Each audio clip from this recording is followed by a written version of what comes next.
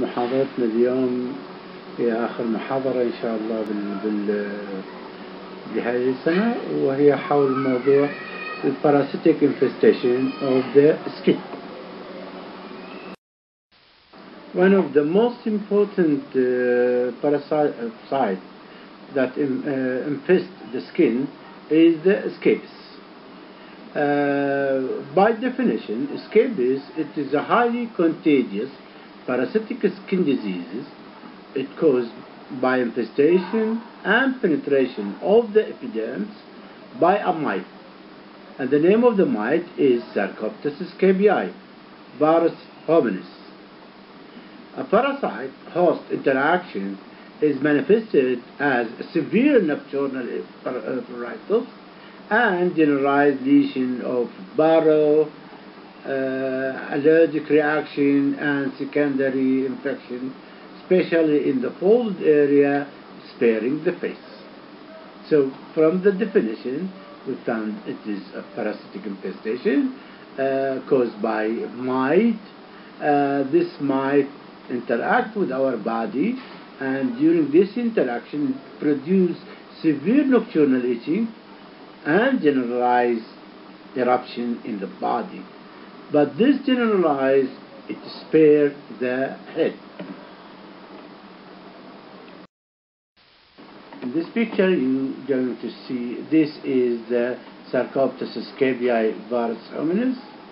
So Sarcoptes scabiei is a crawling mite. يعني mite من نوع الcrawling, have ovoid pale body and have flattened dorsal ventrally. The adult female usually larger than male, so it is about 2 times or more than 2 times larger than male. The mite has 4 pairs of short legs. The whole cycle of the mite is completed on the skin of the human. So this is a disease of a human being only. Well, regarding the life cycle of Sarcoptes scabiei, by the way, a single fertilized female can initiate infection if get contact with the skin. So once this fertilized female come into the skin, it selects usually places in the skin where the skin is thin, wrinkled, and easily to be penetrated. At the beginning, what this female will do is to start dig in the skin. So it starts to create the base of their burrow in the stratum corneum of the epidermis, and the digging in a rate of 2 to 3 millimeters per day.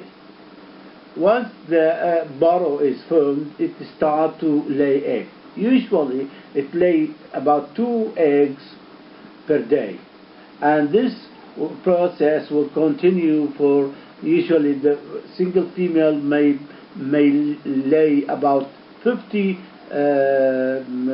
eggs in their whole life cycle.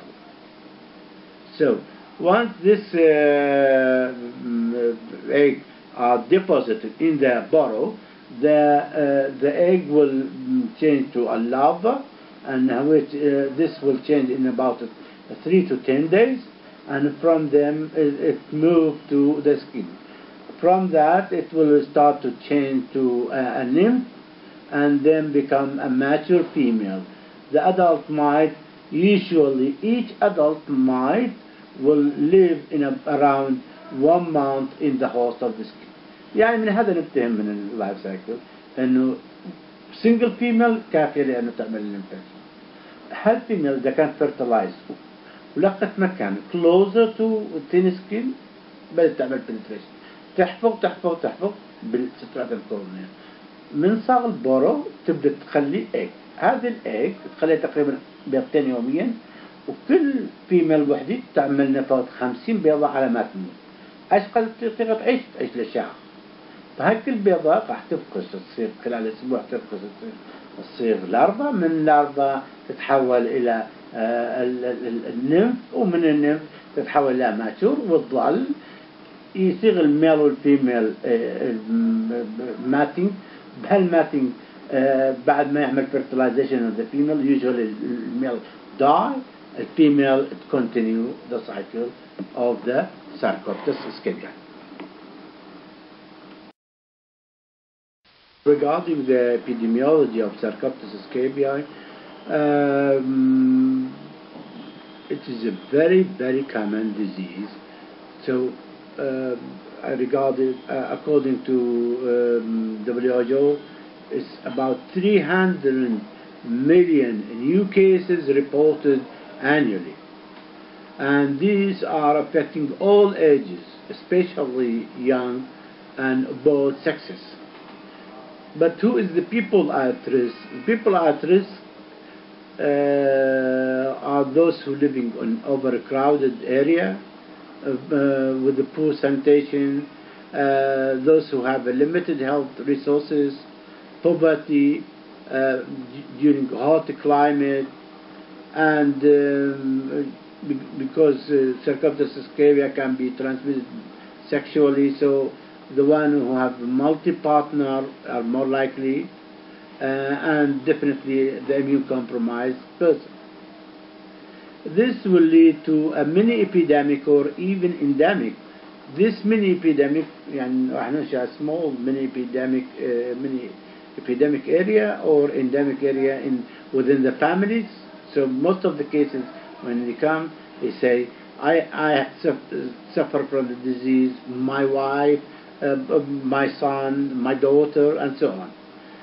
Those prisoners who live in a large number of persons in a very limited spaces, the people who live in nursing home, in the hospitals, in the boarding school, in the refugee camp, and in the military camps. اوكي، حتى نشخص الساركوبتس سكابياي أول شيء نحتاج إنه البيشنت complain from severe nocturnal pruritus. This pruritus is generalized involve all the body apart from the head. Well, as a result of digging the mite in the skin, it's producing the pathognomonic lesion of scabies, which is called burr. The other lesion manifested or the other lesion developed in the patient are usually a result from chronic scratching, and this chronic scratch lead to excoriation mark, lead to a prurigo papule. This prurigo papule may be damaged and lead to superadded bacterial infection, so the patient will have pustules and crusted. Some of the lesion produce excessive reaction around it, so it's producing scabiatic nodule, and even eczematous lesion can be seen in the patient with scabies. Well, just a few words about the burrow. Burrow is, as you see in the picture, it is a gray-brown line or linear papule, resulting from the movement of the mite under the skin. It's usually seen in the whip space and in the genitalia. Burrow may be a dotted line, curve or curved line. All these are the characteristics of the burrow. In most of the cases, when we examine the patient, we cannot see the burrow. Why? Because scratching of the patient will usually lead to opening or desurfacing the burrow. But once you see the burrow, it is a pathognomonic of scabies. So burrow is a pathognomonic of scabies. Again, the genitalia papule or nodule is also a pathognomonic for scabies. Well, the site of predilection of a scabiatic lesion can be summarized in the circle of Hebra, which is an imaginary line intersecting the site of predilection. These include the areola, the anterior axillary fold, elbow flexure, wrist, finger whip space, umbilicus, lower abdomen, and genitalia. So this is the circle of Hebra, which is a site of predilection. So we can summarize the clinical picture of scabies. First, the patient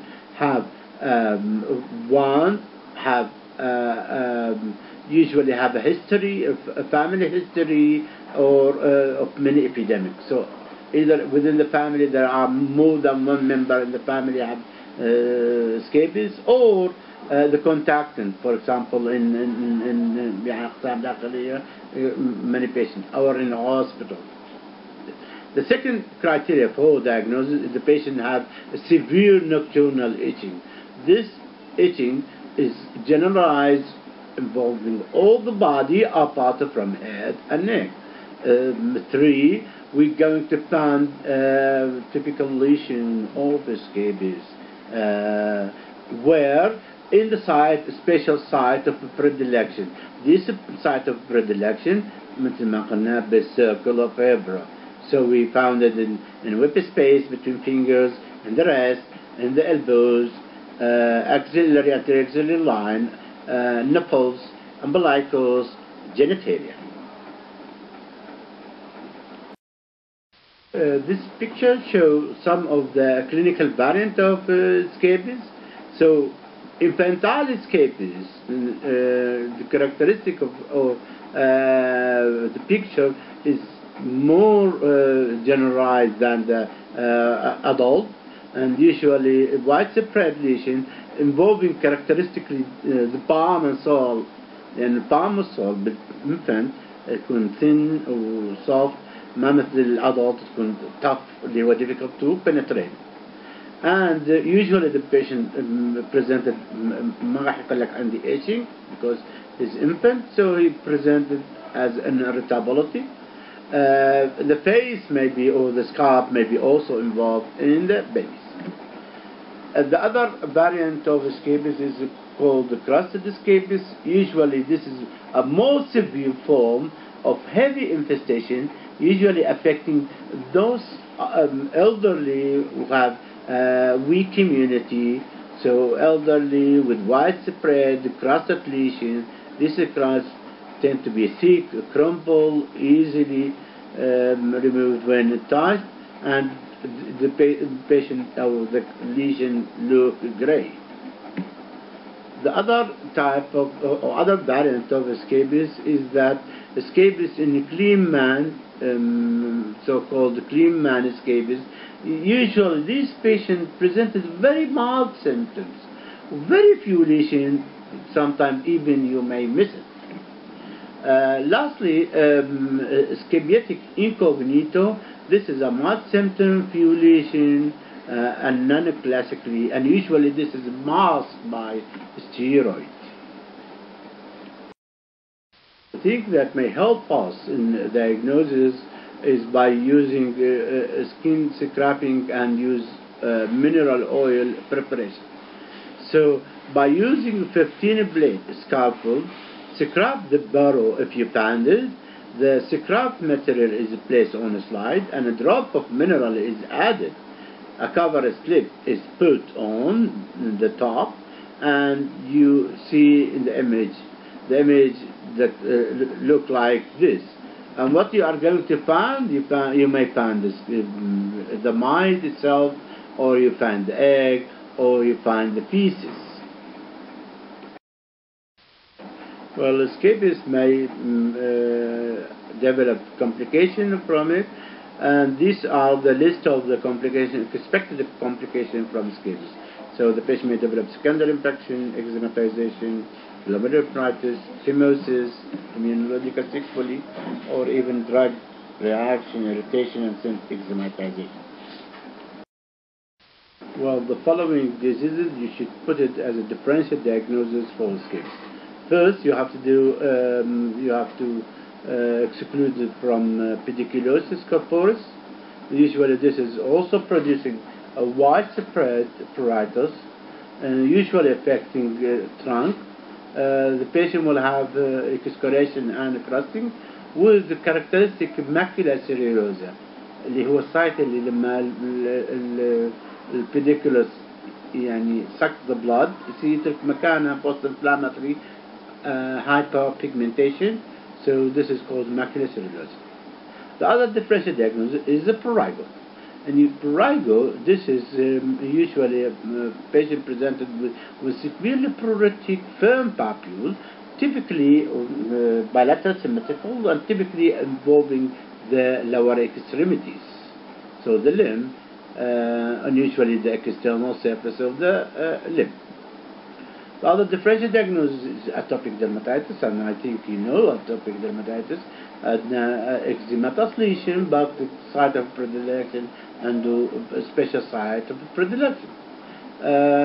Due to characteristic whip space, so patient may present, or the patient with the complex, also you should put it as a differential diagnosis. In complex, the patient have deeply seated, severely pruritic vesiculation in the palm, in the whip space, and in the palm, and so on. Well, in the treatment principle, first you should treat all secondary infection or complication first. Second, remember, treat all whole. So, not only treating the patient, but treat all the contacts to the patient. حتى to avoid what we call ping pong infection. مثل ما واحد يطيب واحد يعدي، واحد يطيب واحد يعدي. But treat all family members. Remember, in an institution, not only treating the patient, but also treat the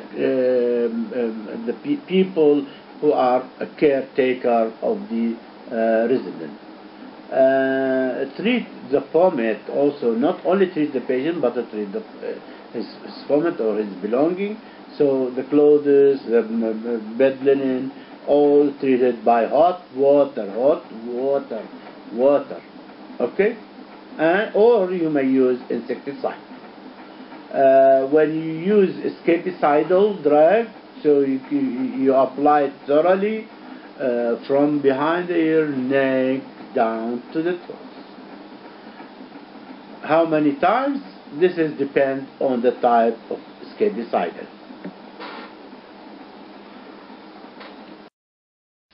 Well, these are the drugs that we use it for treatment of scabies. This is called permethrin, lindan, benzyl benzoate, crotamidone, sulfur, or ivermectin. Drug of choice for most of us is permethrin. This is usually when you put it on the body. You put it for something between 8 to 14 hours, and the characteristic of the permethrin, it is capable of killing the ova, so it is ovicidal. Lindan, you can put it for 8 hours, repeated after 1 week, but remember, one of the side effects of lindan may cause seizure. Benzyl benzoate, you have to put it on for 3 consecutive nights. مشكلته يعمل burning with dryness of the skin. Crotamidone, 2 applications, but usually this is very weak, not effective. I usually use it to relieve symptoms rather than treating as a sole treatment. Sulfur is a good drug, but you have to keep it on the skin for 3 consecutive nights. It is have a moderate action. كثير من الناس يضوجون من الريحة مالته ما طيبين وغيره. Ivermectin, this is an oral treatment. You give 200 milligram single oral dose. You may repeat it after 14 days. But the problem of this it has a lack of homicidal action. Again, the other, it is good for the people who have an eczema. We should not only give the patient scabicidal, but we give him some supportive treatment, like we give him antihistamine, antibiotic if there is a superadded bacterial infection, use emollient after treatment because most of these cause irritation. Steroids sometimes, particularly if the patient from the chronic scratching, it will lead to eczematous lesions, so we use steroid.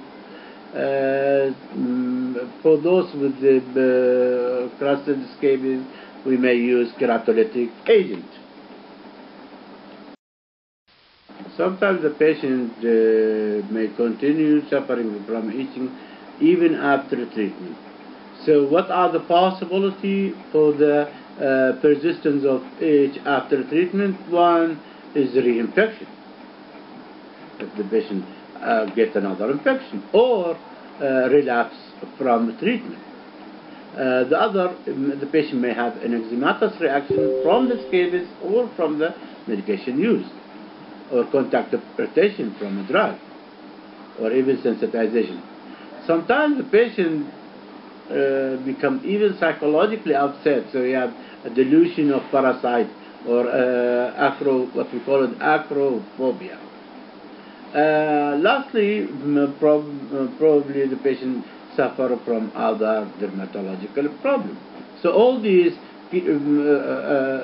possibilities, keep it in mind when the patient is still complaining from itching even after successful treatment. Second common infestation of the skin is pediculosis. By definition, pediculosis, it is a highly contagious parasitic skin disease caused by infestation and penetration of the hair by three types of mites.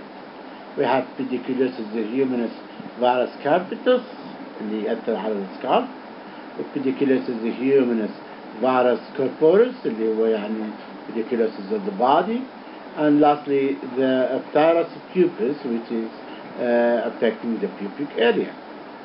And, well, from the parasite-host interaction is manifested as a severe nocturnal, as a severe pruritus in the infected site with allergic reaction and usually superadded secondary bacterial infection. Regarding the mite description, if we look to the pediculus humanus virus capitis, they are thin and long and usually infest scalp hair. Regarding pediculosis humanus virus corporis, this is also a thin and long, and usually it infects the clothes close to skin, and usually this is hide in the seams of the clothes. وذلك يعني البيديكيلوسيس مع البادي ما ندور عليها بالجسم، ندور عليها بالحواس مع المريض مكان الخياط، الدغزات مع الخياط. Lastly, pteris pupus, this is not like the other two types. This is broad, short, usually affecting the pubic and axillary area, the bird area, eyebrow, and eyelashes. This is the life cycle of pediculosis. Usually the female lay egg, and this egg is laid to the hair. In 7 days this egg hatches, and louse hatch from this egg after 7 days. In the day 12 they pass to the first mold, and the day 16 pass to the second mold, and day 17 change to adult male and female, and they mat. In another 3 days, so in day 20 they start to lay about 4 eggs per day, and usually in 2 months the louse die. So the story مالته يعني البيضة تتخلى بيض صفر تقريبا يحتاج أسبوع حتى تصير hatches of the egg. بعدها يحتاج إنه تقريبا يعني 10 days حتى تتحول إلى adult. من صار adult صار mating few days تبدأ تخلي البيض. وهذا إيش قد تخليها لفترة تدوم تقريبا 50 يوم. Well, regarding the clinical features of head lice, usually this is more disease of children, most commonly among children. The child presented with suffering from scalp pruritus. During examination, you'll detect the nits. Usually detect the nits. Rarely you'll find the adult lice. Why? Because أكو فد مصطلح يقول run to the forest. كأنه يعني once you detect the mite بسرعة تختفي بين الشعر. Okay. The other manifestation of the disease نتيجة because of excessive scratching of the scalp, the patient will suffer from what? From superadded bacterial infection, because he injured his scalp and he may develop superadded secondary bacterial infection. This superadded bacterial infection also will lead to cervical lymphadenopathies, usually typically behind the ear. Sometimes because of the infection of the pus, of the mite, the hair will mat together, so forming what we call a plica, pollinica. Patient also will have eczematization of the lesion, usually affecting the neck area. لما ندحق على النت, when we found the net is cemented to the hair. إذا رشحنا البيضة الegg هذا cemented to the hair, إذا الأوفل ارتفاعها مكان السمنت in the hair أقل من 6 millimeter mean active new lesion, while if it is more than 6 millimeter mean an old lesion, okay, or old infection. Lastly, you're going to find a net. This net, how I differentiate between hashed or non-hashed nets. النتس اللي non-hashed اللي contain يعني لا زال containing lice تكون brownish in color, while the empty one is clear or white in color. Well, regarding the body lice, the clinical feature of patients suffering from body lice usually affecting poor people, those with bad hygiene. The patient will be presented with the body pruritus, and you're going to detect of the net or lice where not on the body but on the clothes, on the seam of the clothes. Okay. Patient, because of scratching, they have a scratch mark, they have secondary bacterial infection, and post-inflammatory hyperpigmentation of the skin, or what we call macular cellulosa, which is a hemosiderin-laden bluish brown macule at the site of sucking of the blood.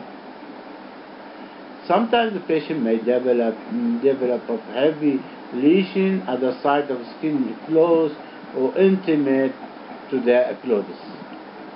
So most of the lesion will be concentrated upon the neck, shoulder, or in the waist area, or in sacrum, buttock area, or the upper part of the thigh.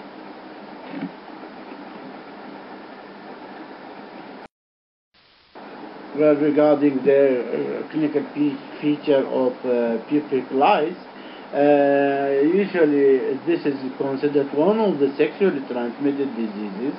The patient will have a nocturnal pruritus, and you're going to detect the nits or louses on the affected area. Which area is usually expected? You're going to find the pubic area, axillary area, eyelashes, beard, mustache. Because of this lice suck of blood, so you're going to found blue-gray macule or macula cellulosa, which is russet color and speckled on the skin. Well, regarding the treatment of lice, usually treatment of lice is by changing the behavior of the patient. So we do a good hygiene. When you treat the patient, not only the patient, but also treat the families. Usually one of the best drugs is permethrin. Then you need to remove it mechanically by use the comb with kerosene or with the finger. Regarding the eyelashes infection, usually removed by mechanical. If affecting other areas like axillary or pubic, best treatment is shaving and you get rid of the problem. If the patient suffers from pediculosis of the body, so the best treatment is to treat the clothes rather than you treat the patient. So we do ironing, washing by hot water and ironing. If the clothes of the type that is damaged by heat, simply you put it in the plastics and a bag, and you keep it away from users for at least 10 days or more. Okay?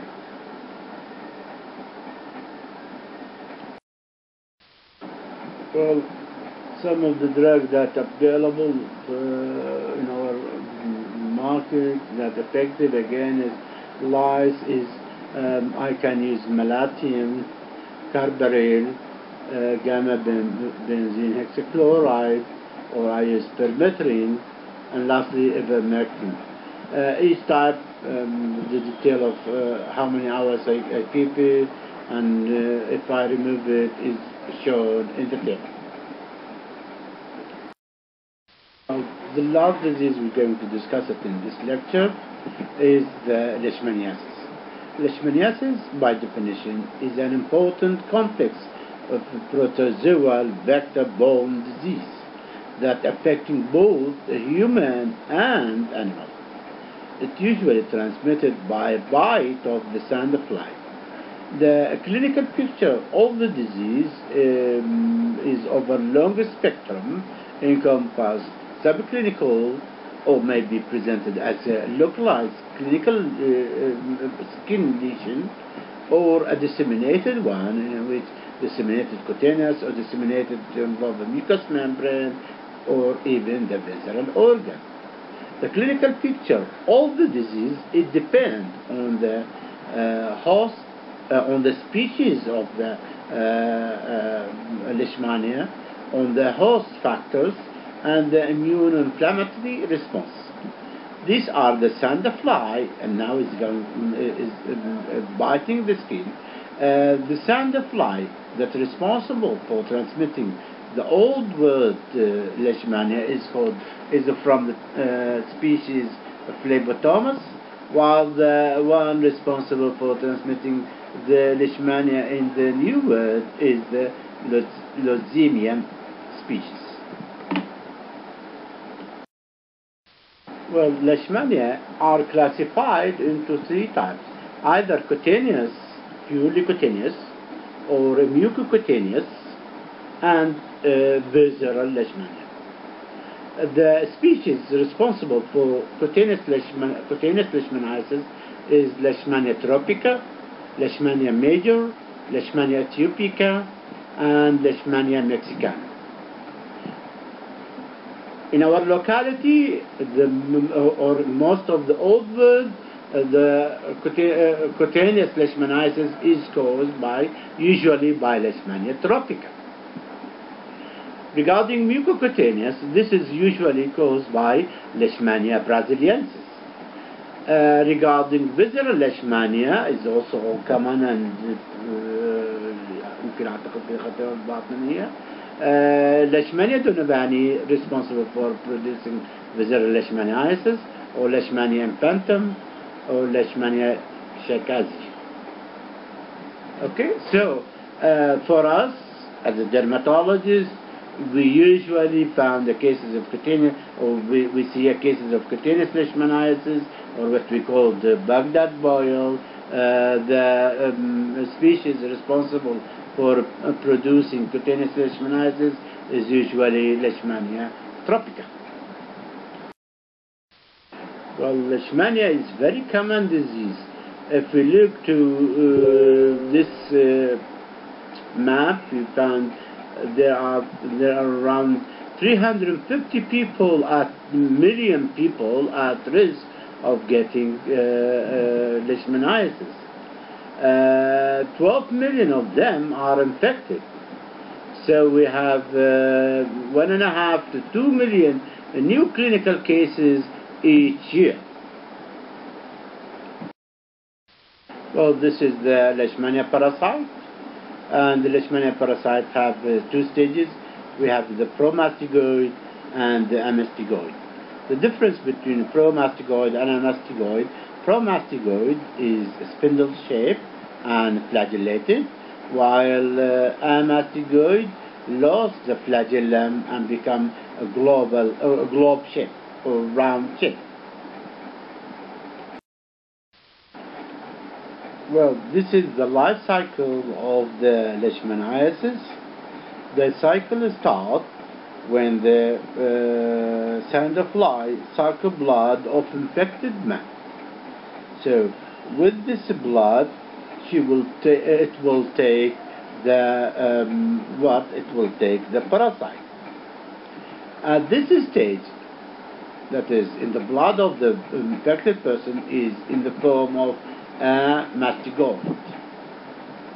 So once the parasite enters the body of the sandfly, it will go to the hindgut, where it is changed from amastigoid to become promastigoid.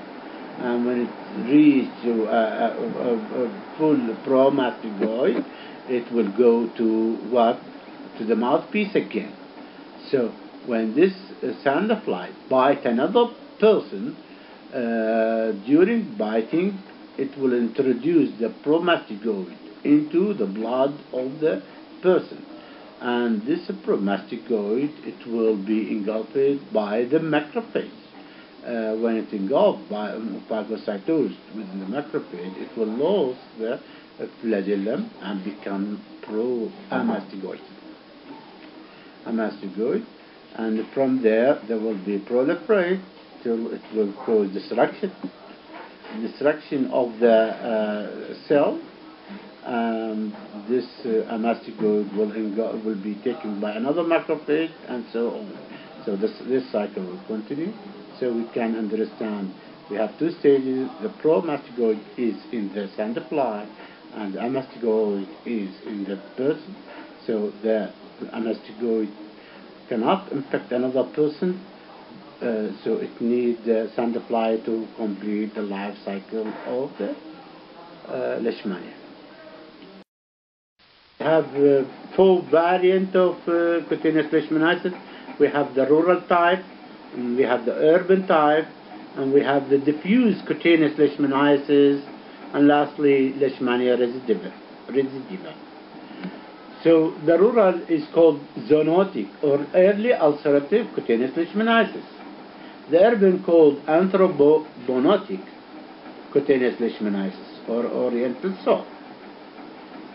In zoonotic or the rural type, it is called wet type, in which a patient will develop a moist cutaneous ulcer-like lesion at the site of the bite, and start as a papule, then this become passed to an acute stage within 1 to 4 weeks, with the early ulceration and surrounded by zone of inflammation that usually heal in around 2 months, sometimes to a year, with it leaving depressed, unpigmented, ugly scar with a lifelong lasting immunity.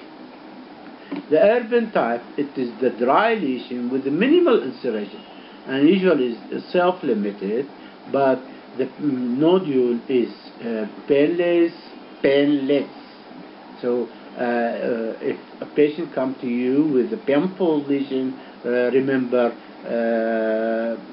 cutaneous leishmaniasis is painless. And with the dusky, slowly growing nodule that tend to ulcer and heal with ugly depigmented scar, usually in around 3 to 12 months. In the diffuse cutaneous leishmaniasis, it causes, usually this is by Leishmania ethiopica rather than Leishmania tropica, and this will cause diffuse nodular and non-ulcerating lesion with a low immunity to Leishmania. And if we examine the patient, you have a large number of the parasites. Lastly, the Leishmania recidiva or lopoid leishmaniasis, this is a severe immunological reaction to a Leishmania antigen leading to persistent dry skin lesion and with a few parasites. These are the pictures showing the clinical type of cutaneous leishmaniasis, and the first one is the wet cutaneous leishmaniasis. Wet cutaneous leishmaniasis usually affecting exposed part of the body because sandfly usually biting the exposed part. It heals usually spontaneously within a year. The incubation period is usually few months.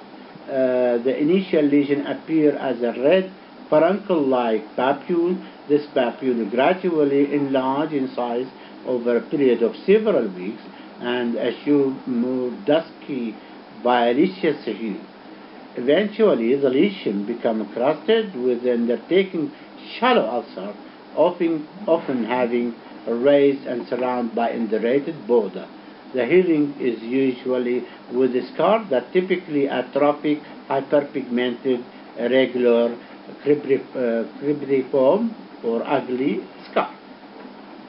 The other picture is a dry one.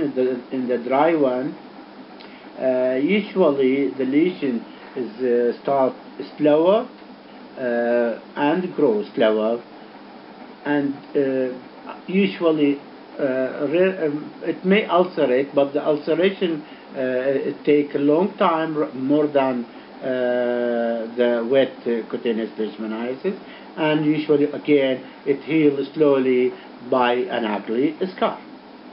Regarding Leishmania recidivans, or called relapsing leishmaniasis, develop in a new infiltrated papule at the periphery of the scar of healed cutaneous leishmaniasis. And usually this is expanded slowly, assuring a circular or acriform configuration and behaves similar to lupus vulgaris. That is, when you press on it, it appears as apple jelly nodule. This is usually resistant treatment, and these lesions are not destructive, but it may persist and spread for many years. So this is a patient with cutaneous leishmaniasis. After the leishmania heal, he starts to develop at the periphery a node papule. This is an inflammatory papule, but non-destructive. But usually this papule resistant to treatment and may last many years. Lastly, the diffuse cutaneous leishmaniasis, which is caused by Leishmania ethiopica. This is a diffuse, progressive, chronic, non-ulcerated nodule lesion. The patient has poor immunity to the parasite, so the patient will have numerous parasites with a poor response to treatment. For the treatment of leishmaniasis, either we give no treatment because this is a self-healing lesion, but remember it heals with an ugly scar.